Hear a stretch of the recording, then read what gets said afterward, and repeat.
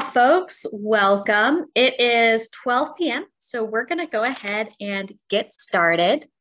Thank you so much for joining us today. It's nice to see some familiar names. Welcome, welcome. This is the first of 5 webinars we're going to be hosting this winter and spring season. Our next presentation is actually going to be on March 30th at 12 p.m.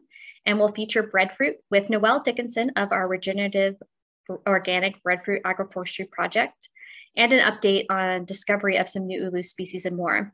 I'll be dropping the link to register for the March webinar shortly into the chat box. Also, if you'd like to be kept in the know and are already subscribed to our monthly science and conservation newsletter, Go Botanical, you can sign up on our website and I'll drop that link in a moment too. This webinar is being recorded. We'll be sending the recording out to you all in the next few days. Please feel free to ask questions in the chat box throughout the presentation, and we'll also hold a general Q&A at the end. If we don't get to one of your questions, please feel free to follow up with me via email, which I'll again drop into the chat for you. We're hosting today's session from our Botanical Research Center on Kauai, as well as our Kahanu Garden on Maui. I have with me Dr. Nina Ronstedt, our Director of Science and Conservation, and she's going to tell you a little bit about today's session. Welcome to all of you to this webinar. We're so excited that we're having you joining us today. So with this new series of webinars, we want to invite you behind the scenes to meet the people who are leading NTBG science and conservation work. As you know, Hawaii's flora is really unique. We have about 1360 native species, and the majority of those are found nowhere else on Earth due to many years of isolation. But our native plants and animals are threatened, and there's already more than 130 plant species that have gone extinct in the last 175 years. So this is dire news, of course, but luckily there's a lot more awareness of this challenge today, and NTBG is working with many other partners across the state to help stop these extinctions and restore our native forests. So this series of webinars is designed to zoom in on the many different aspects of this work. And here in February, it's Invasive Species Month. So today's webinar will be zooming a little bit in on some of the work we're doing to fight invasive species in our gardens and preserves. So you'll be hearing from NTBG's Curator of Living Collections, Mike DeMotta, and our Director of Kahanu Garden and Preserve, Mike Opgenorth. But we also, while we're trying to keep invasives at bay, there's other work going on trying to bring rare Hawaiian plants into horticulture to help conserve them. So at the end, we have University of Hawaii student John Steinhorst, who's also an intern with NTBG, sharing his story about his work on the native Hawaiian caper. So we hope you will find these inspiring talks and that you'll learn something new. And we look forward to lots of questions in the chat. Thank you.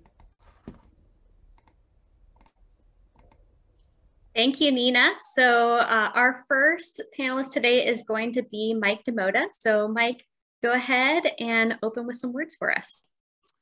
Good morning or good afternoon. Aloha, everybody. My name is Mike DeMotta, and as Nina said, I'm the Curator for Living Collections for the National Tropical Botanical Garden.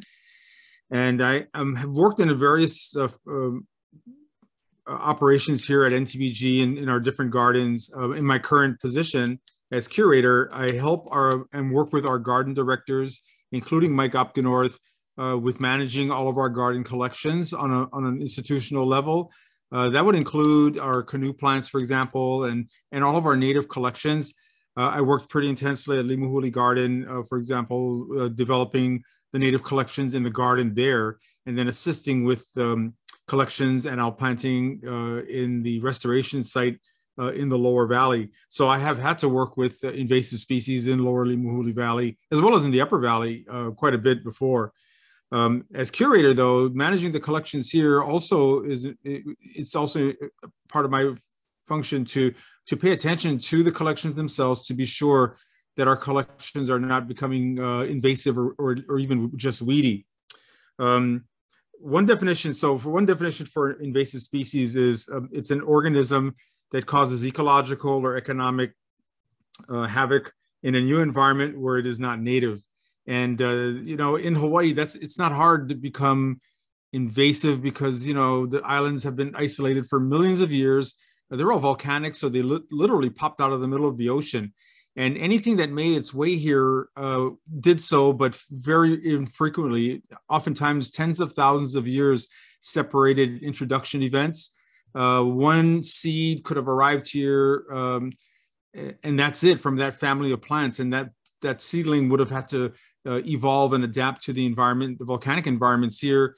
And then it would have changed as the islands got older and the environments changed as well. So with less competition than some of the continental ecosystems, Hawaii's plants and eventually the birds and other insects that arrived were very vulnerable to catastrophic introductory events of much more aggressive plants and animals. So in the couple of 100 years since the coming of the West, great changes in our ecosystems with the influx of large agriculture.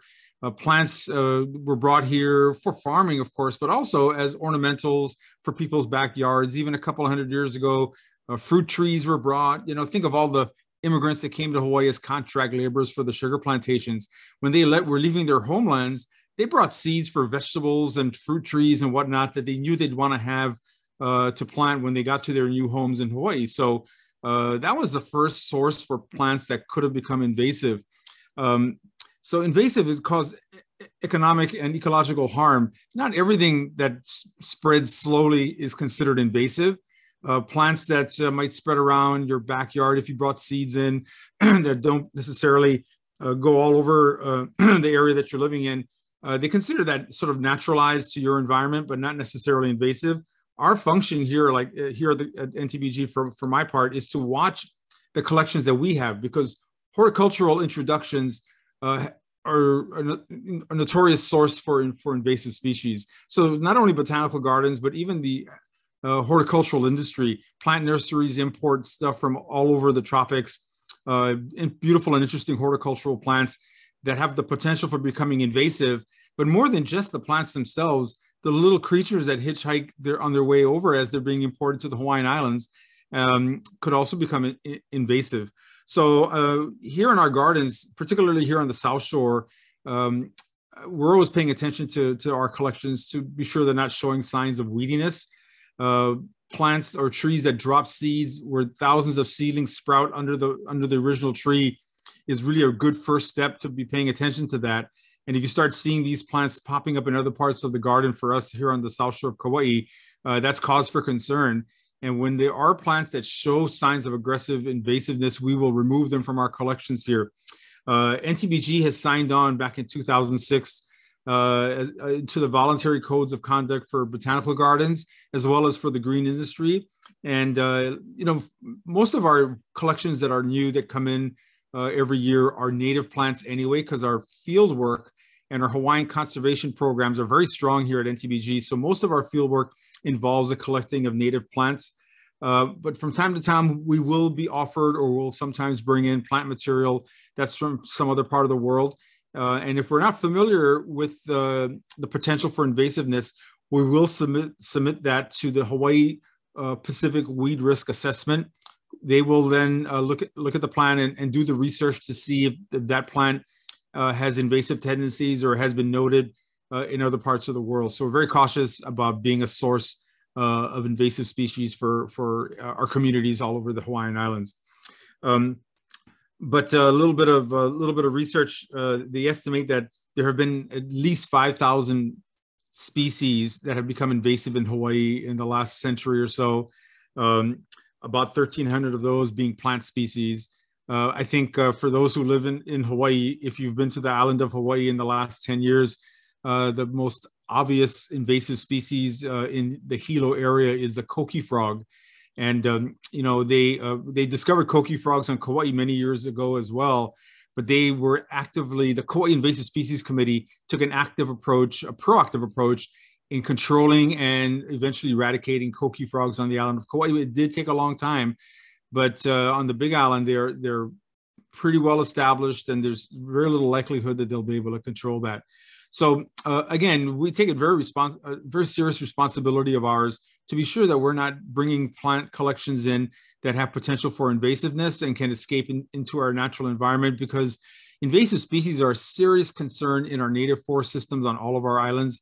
Invasive plants are very aggressive and outcompete many native plants who are, have evolved in their ecosystems and are just not capable of dealing with these faster growing and aggressive invasive species, but also insects and animals. Working with native plants here at our nursery, invasive insects, non-native invasive insects are a real issue, not just in our collections, but even in the wild. Insects and plant pathogens are causing a lot of problems with plants, even in their native ecosystems. So anyway, I just wanted to cover some of our responsibilities as a botanical garden. We take it very seriously.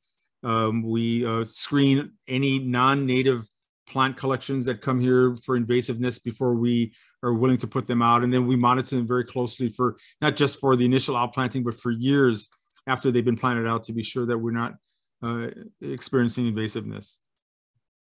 Thank you. Thank you so much, Mike. Appreciate it. So we're going to move on to Mike Opgenorth, the director of our Kahanu Garden Preserve, and he has some information to share with you about some specific projects there. Hey, mahalo, Amanda. Aloha mai kako. Good to see everybody. Thank you for joining us today. I'm going to share a little bit of some photos, kind of connect you to the space that I'm going to be talking about in this presentation. So one moment here. Okay. So for wherever you are in the world, for a few moments, you're going to join us here on Maui in Hana. And for those of you who haven't been here before, we invite you to come down and join us here. But today we're going to be talking about one of the activities that NTBG staff does here in Maui at our Kahanu Garden and Preserve. And you'll see a picture here. This is actually of the garden, botanical garden itself. You see a beautiful haleva'a or canoe house just at the foot of Pi'ilani Haleheao out there in the distance. So I'm going to be sharing a little bit about some of the biocultural resources at Kahanu Garden and Preserve, some site-specific invasive plants that we deal with here. And then I'm going to share with you folks a little bit about how we work to mitigate these threats. You see a beautiful photo on the right here, taken just a few weeks ago from the Hala Preserve. And so this plant, Pandanus tinctorius, will come up further in the presentation, but a really important ecologically, suited plant for this environment, and also something that's an important cultural resource. But first, I want to ask you folks a question.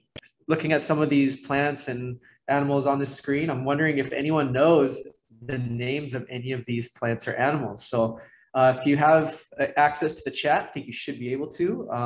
If you can fire off the name of any of these invasive species you see here. And these are all invasive species here in Hawaii. Be great to see. Okay, we have a vote here for mule deer. Lantana, Myconia. Lantana on the upper right. Flame tree. Nice, Sherry. But yeah, unfortunately, that's African tulip. But it definitely does kind of have that look of flame, I guess. It's the African tulip, another vote there. Yeah, and some other great answers. So I'm seeing Albizia. That's actually not this one on the bottom. Second to the left on the bottom, that's actually a Lucena or Haulicoa. Yep, got a vote for Haulicoa there. Good. Yeah, and of course, you see the mosquito. I think everyone knows mosquitoes. That's Aegis aegypti. That's an introduced mosquito. And to share another fact with you folks, there's actually no native mosquitoes in Hawaii. So all those mosquitoes that you see have been brought in. And so I'll kind of scroll through some of the other ones. Myconia on the top left, correct for some of you there that I think I saw Kelly, Jessica, all voted, got Myconia in there. Very good. And that's a plant that's really a big target for a lot of the main Hawaiian islands. Lantana on the top right. I saw a vote for deer. That's actually axis deer. There's many kinds of deer, and this one's actually native to India. Big problem here on Maui, Molokai, and Lanai. And down on the bottom, we have Clydemia. I don't know if, yep, I see Jessica mentioned that as well. So yeah, thanks you guys for participating. Great to kind of just get a gauge of everyone's knowledge of invasive plants. So, and like Mike said, some of these plants are actually brought in for ornamental. So looking at that beautiful orange African tulip tree on the bottom left corner, you wouldn't know, hey, that actually got out of its the yard that it was planted in, became something that became a bit of an issue for the rest of us. So we'll move on here. So reconnecting you back to this space, Kahanu Garden Preserve is located in Honoma'ele in Hana, Maui. And it's, you know, a 2.5 hour drive from Kahului Airport to get out here. But once you do, you're certainly in a different world, but also one of the most important places here in old Hawaii. In the center of the photo, you actually can see the outline of Pi'ilani Haleheao. It's the foundation in which this garden started in the 1970s. The way the garden started is actually the lineal descendants of this place connected with the National Tropical Botanical Garden and decided, hey, you know, it's time to restore this heiau, you know, open a botanical garden honored to Chief Kahanu, who was a chief here in the 1800s. And so that's what we've done over the years. Just a few snapshots from the garden, whether it's the plants, the canoe plants, like Mike DeMotta mentioned. We have kalo and coconut at the bottom. Process of building hale, a cultural practice we perpetuate today, and even a couple photos of the heiau before and during the restoration. And then on the left, you actually see a few photos of you know, the Hawaiian monk seal and some beautiful tide pools that are right on the edge of the Kahanu Preserve. And so you may be asking, well, what is the Kahanu Preserve? Well, it's actually 3 sections that surround the botanical garden as we know it. It's over 100 acres. A lot of this is dominated by Pandanus tectorius, like I mentioned earlier. It's called the hala tree. And there's some areas surrounding Pi'ilani Haleheao out on the point near Kalahu. And then we call it the East Honoma'ele section, which is closer to Hanatown for those of you that are familiar. So a couple other photos for you that are not too familiar with this plant that I mentioned, also called screw pine. It's part of the Pandanaceae family, and it's actually quite a large family with over 100 recognized species. And this one, Pandanus tectorius, is indigenous to Hawaii, but it was thought that it was just Polynesian introduced at one point. This is a plant that's useful for, you know, weaving sails, weaving crafts, hats. Nowadays, you see quite a few of them, and used to be a practice perpetuated widely in Hawaii. And all the parts of the plant were used. It wasn't just the leaves, you know, the roots could be made into kapa. The fruits, like the photo on the top left, you see of the fruits could be made into lei, or even those fruits could be dried and used as paintbrushes in the old days. So many different uses to this plant. It's really quite ornamental as well. But the African tulip tree, bringing back what I mentioned earlier, and this beautiful ornamental did escape. And part of the reason is because of its ability to disperse. This plant every year, each healthy plant will produce hundreds, if not thousands, of fruits within just one tree. And those seeds, like you see on the top left, are very small. They're very light, and they've been designed to maximize on that opportunity. If the slightest wind comes in, the seeds will be grabbed by those wind and carried for very far distances. On the right is right at the edge of the Kahanu Preserve. And part of this picture actually is part of our property as well that we try to steward. And you can see the orange blooms of this African tulip tree invading the coastal forest. Of the other invasive species we deal with is this one called inkberry, Ardisia elliptica. This is actually from India as well, like the axis deer was, but this plant has become naturalized in all of the main Hawaiian islands, and it grows in really thick clumps. And so on the left, you see this photo of one of our previous interns here at NTBG, Shyla. She's working to get to the base of these plants and pull them out, but you can really just see how dense these plants grow. And one of the challenges is about these plants is not only producing a lot of seed that are easily dispersed, but the way that they grow in really dense, aggressive clumps, that prevents any other plants from getting started and getting some of that much needed sunlight. So you see the larger pandanus trees on that picture on the left still holding on, but you don't see any young plants there. And that's something that concerns us. This, however, is something that we like to see. We like to be able to see the canopy floor, often intermingled with native ferns and other things that aren't necessarily taking the entire forest floor away from the pandanus trees. And this is an example where you could actually see some of the regeneration of young hala trees. You see one on the left and on the right of this photo. And yeah, just a really good example of a nice mature pandanus forest. This type of forest is also important for other native species, some of which are endangered, like the one on the bottom left. That's Hilo moraine grass, Ishmael byroni. And then Kolokolo kahakai on the top left there, an ocean primrose growing near the Hala Preserve. And again, on the right, just a beautiful photo of this forest when it's intact. Some of these invasive species are not so easy to see from far away. This is Hollis scale, one of the really important pests that actually got introduced, we think, in the 90s from, again, probably an ornamental plant brought from the southeast or southwest Pacific area, likely Fiji, and brought to Hawaii. And then, of course, it escapes, right? So these scale insects are very small. You wouldn't know until you went right up to a leaf. But you can see how just on one leaf, there's hundreds and thousands of these small scales attacking these leaves. And enough of them can, suck enough juice out of each of these leaves to really weaken the tree's health. And that's something that takes a really broader approach rather than just going in and pulling the tree invasive plants out. This is something that requires kind of a more landscape scale approach to solve. Something like biocontrol is one thing that's been brought up for this pest. Something that we don't have at the garden, but hopefully we never have, is little fire ant. And this is something that's been found, I believe, on pretty much all of the main Hawaiian islands, but it's been mitigated on most of them. The island of Hawaii, the big island, is the one that's dealing with it probably in the largest abundance. But we've been able to kind of keep it at bay or in certain closed areas here on Maui. But this is one of the top 10, noxious, invasive species in the world that causes major damage, not only to ecosystems, but also to our everyday lives. These are ants that sting when they bite you. They can also make animals go blind if enough of them can bite animals. So it's really kind of sad how invasive species can also change our way of life when something like this arrives at our shores. Also, like mosquitoes I mentioned earlier, there's actually no native ants to Hawaii. So any of the ants that we can get rid of, we're pretty happy about. Just you can see some of the statistics here on the money that's been spent on Hawaii Island alone, 174 million in 1 year. But what's the big deal, right? Why do we, address invasive species? Well, the International Union for the Conservation of Nature has stated that the impacts are immense, insidious, and usually irreversible. It may be as damaging to native species and ecosystems on a global scale as the loss and degradation of habitats. So this is up there in some of the biggest concerns that we have for the future of our ecosystems. These types of invasive species can affect socioeconomic factors, agricultural damage. At some end, we reduce access to clean water.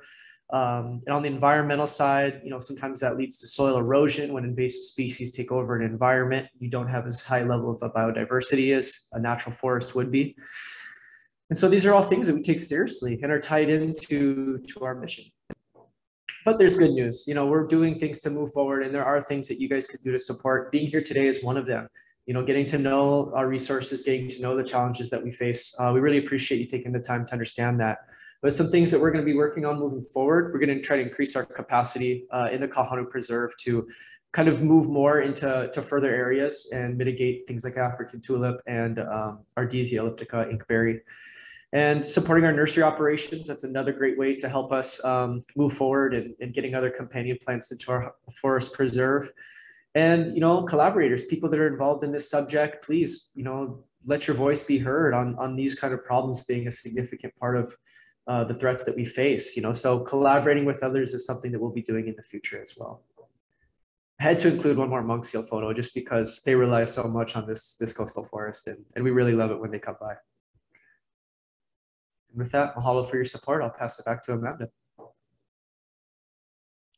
Thank you so much, Mike. Appreciate it.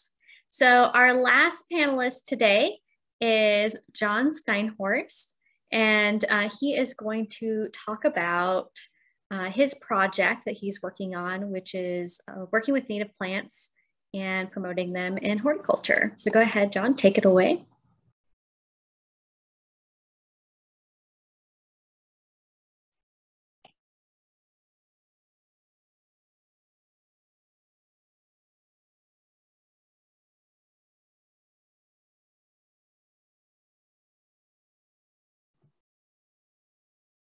Okay, thank you, thank you.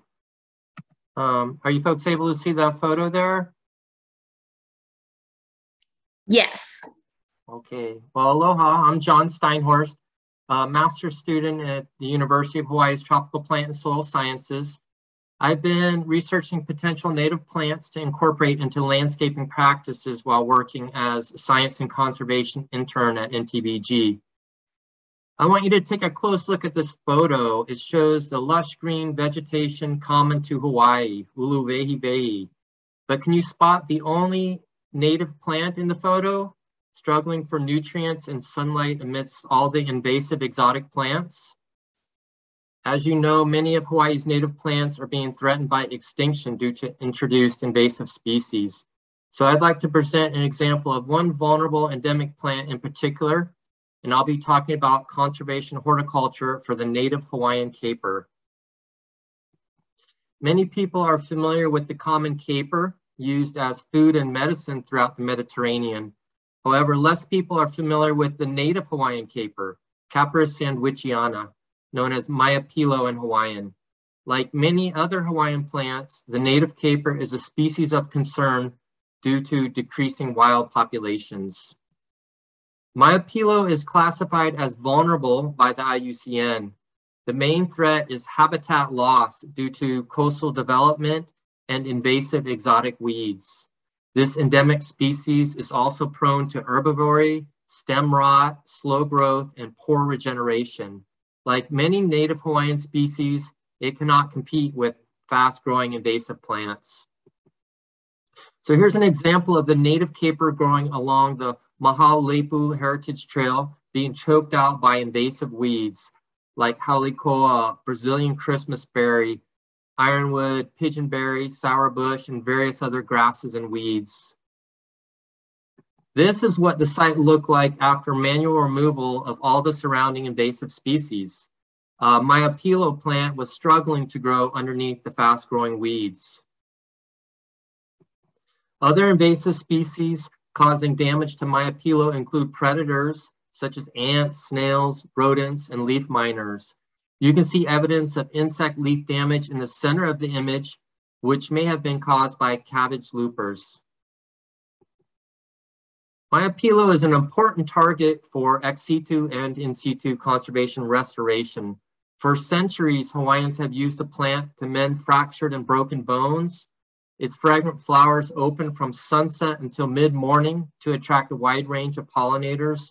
And since these plants withstand dry conditions, they could also serve as ideal additions to rock gardens and xeriscape settings. Incorporating native species into landscaping practices is one method of conservation that can allow people to develop greater appreciation for Hawaii's unique plants. The photo on the left of this cultivated caper was taken in the evening when the fragrant flower was in full bloom. Maybe you could even picture this pretty plant growing in your home garden or on a rock wall. Bringing native plants into urban settings could potentially offset habitat loss caused by development. Observation in the wild can also help us develop a closer understanding of these plants to create effective management plans. As the only native Hawaiian species in the caper family, further research is needed on its general ecology, life history, population, distribution, genetics, and other trends. Little is known about Maiapilo's seed characteristics, including dormancy, which is a seed property that determines conditions for germination. However, there is current research on the closely related common caper, Capra spinosa, whose buds and fruits are used as condiments with numerous health benefits. Some research attributes its hard seed coat to physical dormancy, while other germination studies indicate physiological. Some genus members are implied to have a combination of seed characteristics. A better, more complete understanding of seed germination, storage, and propagation of the species could provide valuable information to conservationists, horticulturists, and land managers for growing success.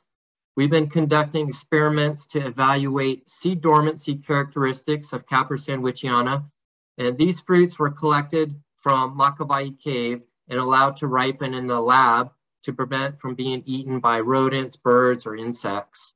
The enlarged image on the right shows the fruit pulp attached to the outer coat seed.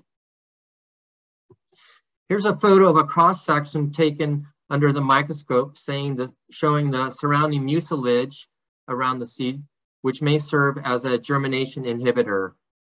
So for this experiment, I nicked or scarified 50 seeds with a razor opposite the hilum to determine if the seed coat was water permeable. 50 nicked seeds and 50 non-treated seeds were then placed in petri dishes on moistened germination paper. And after predetermined intervals, the seeds were blotted dry, weighed, and compared with initial weights to determine if the seeds were indeed water permeable. The data comparing the imbibition experiment shows that both the treatment and control increased mass at similar rates, demonstrating a water permeable seed coat. This indicates that Myopilo does not possess physical dormancy and more studies are needed. We will continue researching best approaches to create dormancy breaking conditions and remove germination inhibitors with additional plans to determine effective pathogen abatement and propagation methods. This is a special plant that deserves more attention, and we plan to conduct further research on seed dormancy, viability, germination, and storage to help preserve this unique beneficial species. Further research will help provide conservation managers, landscape designers, and nursery growers with valuable information to increase production efficiency and ensure Hawaii's vulnerable plants, like the native Hawaiian caper, can continue to flourish. Thanks for listening, and thanks to the National Tropical Botanical Garden, Makawai Cave Reserve, Maxwell Hanrahan Foundation, University of Hawaii at Manoa, and the Red List Project for all their support. And thanks for your support. Please let me know if there's any questions. Mahalo. All right, thank you, John. So we're going to open it up for the general Q&A. So if you had any questions for any of our panelists, feel free to drop those in. And while you all are typing into the chat box, we have a poll for you. So we're curious, do you use native plants in your home gardens? So go ahead and answer the poll and start typing in your questions into the chat box.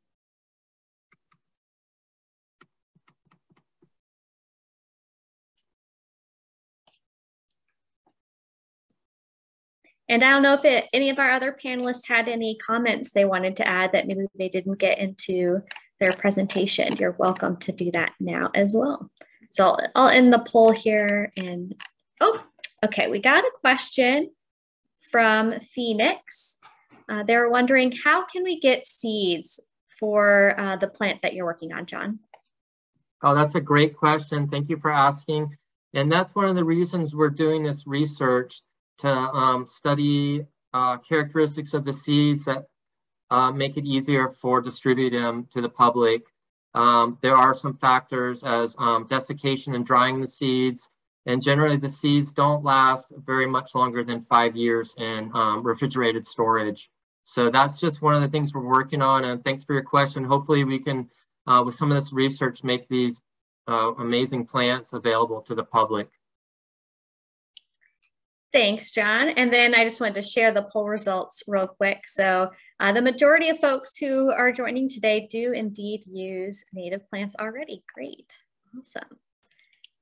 And then I saw some other questions come through. So the next one, it looks like, is from Britta.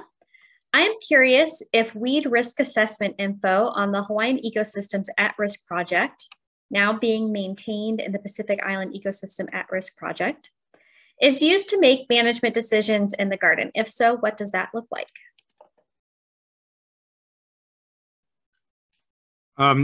You know, to start with, we don't, I feel a little bit lucky in that we don't get many collections that are not of Hawaiian origin to begin with. And so when I do get collections that are shared with us from other gardens here in Hawaii, I still do research to see what if the plant is known to have invasive tendencies. But the weed risk assessment is most useful when material comes in from another part of the Pacific or even another country, and we don't really know if anybody in Hawaii that's already growing it. Honestly, the last time I had that happen, it's been quite a few years since I've last had anything come in that I really was concerned about. In the last maybe 3 to 5 years, we actually have submitted for ornamental plants that we were wanting to use sort of as short-term bedding plants. So I submitted that just because some of the risk factors that I immediately recognized were, dry seeds, small seeds, easily wind dispersed. So those were of concern to me, and I submitted that to the weed risk assessment. But horticultural these days, many horticultural specimens are sterile. They're usually hybridized, different species that are hybrid, and so the plants produce sterile seeds. But if we do find, and I'll give you an example here. There are 2 species in the genus Macaranga, which they can be very large trees that are found in the Philippines and Southeast Asia. They're very weedy in the Highlands. In the Hui area of Kauai, there's one species of Macaranga that is naturalized, and it's very prevalent. It's one of the first things to sprout up after you disturb the ground. But there's a larger, very aggressive species called Macaranga mappa that is pretty much only known from around the Hilo airport. It is also naturalized in that area, and we have 2 planted that the Allertons planted down in Allerton Garden, and so it was a big concern of mine that we had these trees here, knowing of their invasive potential, which is well documented on the Big Island. So we took a very systematic approach. We waited for it to go into flower and discovered that the 2 trees that we have were both female flower trees, and I'm not sure if the Allertons did that on purpose or not, but it worked out that they were female flowered. And so it was less of a concern. We do monitor for Macaranga in our gardens and in Lauai Valley anyway, but we chose to leave those trees for the time being since they were both female flowered and not reproductive. So using the weed risk assessment and other tools that are available to us, we had the Hawaii Invasive Species Committee come in and take 2 GPS points for our trees, so it's in their database for future reference in case anybody here doesn't remember that we did all this. The KISC folks already have it in our database. So collaboration with other agencies, because there's a lot of things to be done. So collaboration is really the best way so that more people know this information and it can be shared amongst those who are interested. Thanks, Mike. We had kind of a similar question to some of the resources you were just mentioning. Somebody was wondering, what is the best resource to learn about invasive species in our local areas? Cooperative extensions, universities, ? My first, I think this is going to be an easy answer though, but my first step is to Google it. I will Google if I can find out the scientific name, I'll Google genus species and then put Kauai after that. And anything relevant that has to do with Kauai will be the first things that come up. Honestly, sometimes the weed risk assessment folks pretty much use search engines to see if it's something that they don't readily recognize. They'll use the search engines to see if that genus and species comes up elsewhere in the world. And if it is an invasive species, because there's so much attention on it, invasive species are not just a problem in Hawaii. As Mike Opgenorth mentioned, IUCN and others recognize it as a major threat to native biodiversity all over the world. Even in a place like Africa, where there's huge swaths of wildlife and grasslands and forests and all, there are invasive species even in Africa. So it's a serious concern. And I think we're at the stage here in Hawaii, at least, where we're trying to be sure not to bring in anything new that might be aggressive that will affect our ecosystems even more. And so, the heightened awareness of everybody is really important. And for those of us in Hawaii, even pathogens, rapid ohia death is a really good example of something that just showed up and then spread rapidly on its own until we all understood how it spread. We didn't realize how to control it, or at least prevent the quick spread of it. And so there's heightened awareness, and education is a really important tool in control of invasive species. Thank you. We had a question from Susan, who was wondering, do fruit-eating animals promote invasion of the invasive species plant? That's a good question. And the biggest fruit-eating animal that's not native to Hawaii would be the feral pigs. And yes, they do contribute very much so to the spread of whatever happens to be in season. They love guava, and they spread guava seeds by eating the fruit and then spreading them around in a little package of fertilizer automatically. The fruit's also attached to their fur and their hooves, and so that's another way of spreading it around. And we all eat fruits too. There's a way that we do the same thing. If we're hiking through guava forest and we come out of that guava forest, we really need to look at our shoes and clean them off really, really well. Biosecurity. Go home, you clean your boots, you clean your backpack and all your hiking gear to get all those guava seeds or grass seeds. Mike had a picture of cane grass from Hana. There are grasses that are used from time to time ornamentally that can be really, really serious. So, we all need to contribute to that. But feral pigs are probably the biggest culprits for spreading around the seeds of fruit. Speaking of hiking, George was wondering, in Alakai Swamp, there are hundreds of thousands of ginger plants. Is there any hope in removing them? That's a very good question. And, I worked very closely with the Kokea Resource Conservation Program for many years. And ginger, it's really interesting, the story of how that ginger made its way up there. But ginger is so pervasive. It is, it's a seeding form of ginger. So the birds spread the seeds around as well as the rhizomes.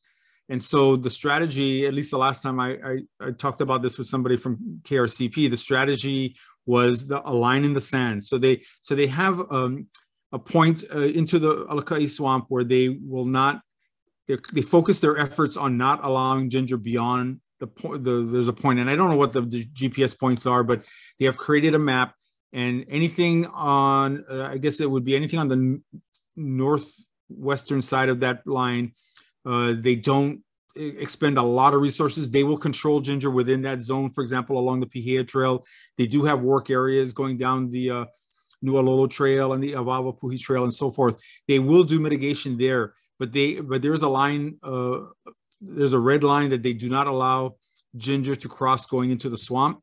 And I guess the roughly would be somewhere just past the Alakai Swamp Trail. And they want to prevent the ginger from actually invading the majority of the Alakai Swamp. So yeah, there's concentrated efforts to attack patches of ginger that escape beyond their line.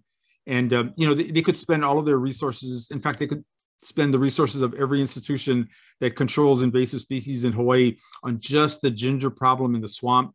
So rather than trying to tackle it all, they're just trying to prevent further invasion into the more pristine swamp areas further up in the Alakai. Thank you. So Jessica had two kind of related questions. So she was wondering, are ants controlled in the garden? So do we do any control for ants, pest management?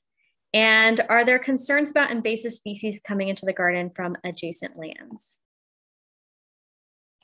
So let me just cover the real quick one about it coming in from adjacent lands.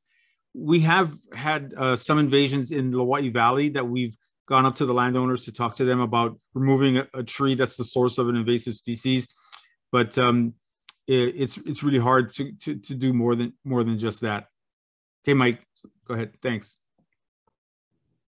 Yeah, so control of ants, oftentimes too, you got to be specific about what ant you're targeting because there's different ways to approach different ant species. So the one that I mentioned in the presentation, little fire ant, that's one that we're very actually fortunate the Maui Invasive Species Council comes in and tests the property regularly. And, there's certain areas that they'll go to and congregate, like that ant species will go up into trees.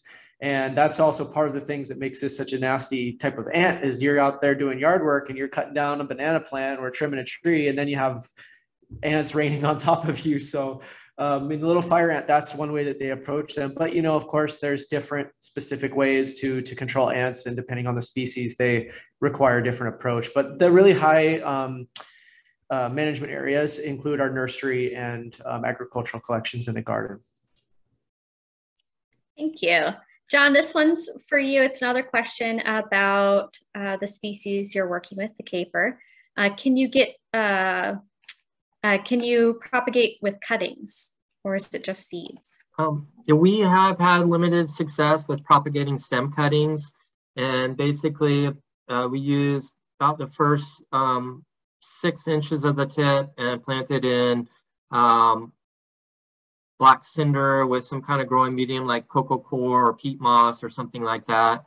But we're still working on that. We have a mist area in our nursery, and that makes it quite a bit easier. Otherwise, it's not. It's definitely not 100% guarantee with propagation of those cuttings. All right, thank you. So it looks like we have answered all the questions currently, but if anybody had any last ones they wanted to throw in there, please feel free to ask us. We do still have a few more minutes left. But if any of our panelists have any final words they'd like to leave people with, feel free to chime in. Never for lack of things to say. I want to just throw something in really quick at the end, based on what John just said and other parts of his presentation. As a native plant propagator for many years, I've always encouraged people to use native plants in their landscapes. And part of the reason that my Apilo, what John is working on, is not so readily available is understanding and knowing what native plants are. So I mentioned this earlier, that education is really important for people to understand what an invasive species is and how to control that. But native plant, the use of native plants in the landscape, education is also very important for that. So when more people are interested in native plants, then more native plants will become available. It's sort of an economic thing. And hopefully, we can all get ahead of that curve and start making more native plants available.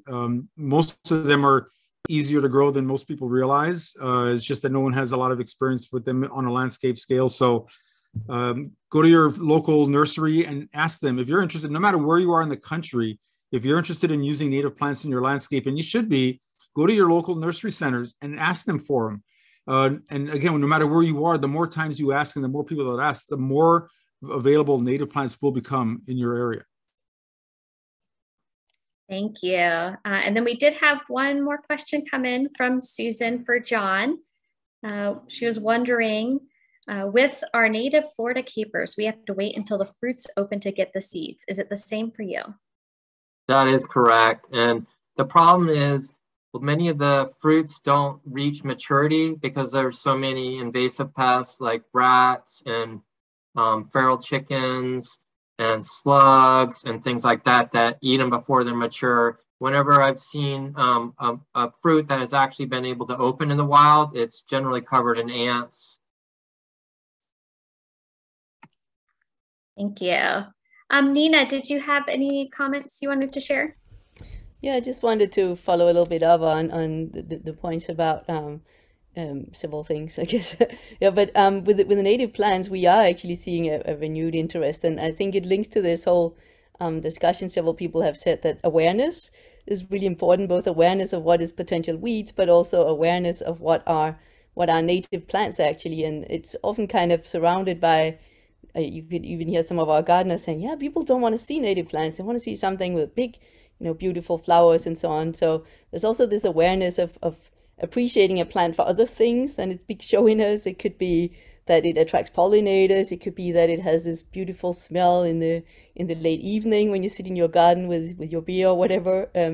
So it's really awareness is an important thing, and it's happening all over. So in our garden in Florida at the Kampong, there's currently a project going on where they're trying to show that native Florida orchids can actually be grown rather easily in the trees in your garden. And so that's another example. And John's project is an early stage project here. We're trying to get you to hear what's going on right now. So that's why it's not in Home Depot and so on yet. Maybe you can find it at a plant sale if you're lucky. But it is definitely an interesting way into the future. And what we wanted to show you here is that this borderline between where plants are something we want and when there's something we not want can be a little bit hard, because we don't want the invasive weeds, but we don't mind the ones that are naturalized, and we definitely appreciate the natives going beyond their native areas. So so it's kind of a continuum of when to worry and when to appreciate plants. But thanks a lot for joining. You've certainly hopefully become more aware, and you had some really good questions that are useful for us as well. Thanks.